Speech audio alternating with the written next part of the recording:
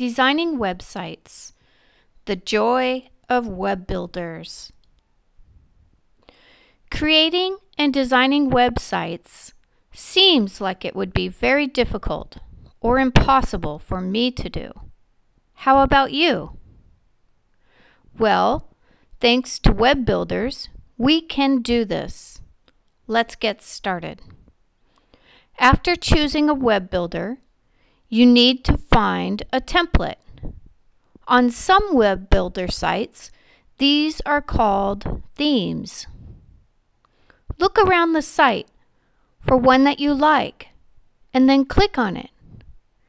If you don't like it later, you can change it and not lose your information. Next, you can create your home page. This is the first page that people see when they come to your website.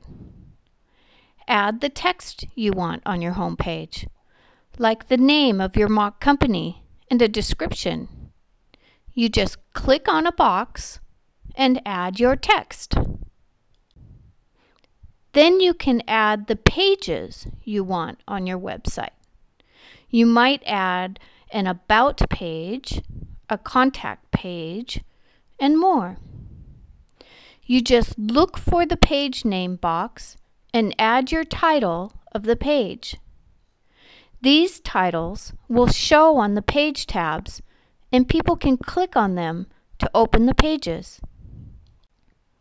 It's not too difficult to add images either. You can choose a picture you like, click on a box, and upload it. The web builders help you add information about your company too. You just click on a text box and add your text. Tell who you are. You can click on your services or products page. For services, you can tell what you do for your customers.